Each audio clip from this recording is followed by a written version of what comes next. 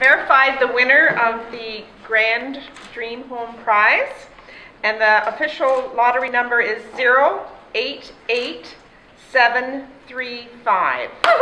The London Dream Lottery turned another family into millionaires Thursday. Josh and Lisa MacKay, along with their 3 kids, are the winners of the draw, having their winning ticket pulled out of about 135,000 other hopeful winners. It took a few hours to get a hold of the MacKays. Please be home. You've reached Josh. Is there an alternate number? There's one number. Unfortunately, they're not home, and we're not going to leave a message yet, but you know what, we're going to continue to try in the next 15 minutes. But when the MacKays were finally notified, they were pleasantly surprised.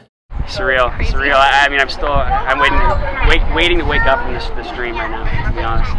The MacKays get a choice between a dream home or $1 million, but receiving a giant check is just too hard to refuse. We're actually house hunting right now, so we live in Ilderton and kind of want to stay there. Kids are in school there and they really like it, so I think this will just be able to buy a little bit of a bigger house than we've been originally looking at. So.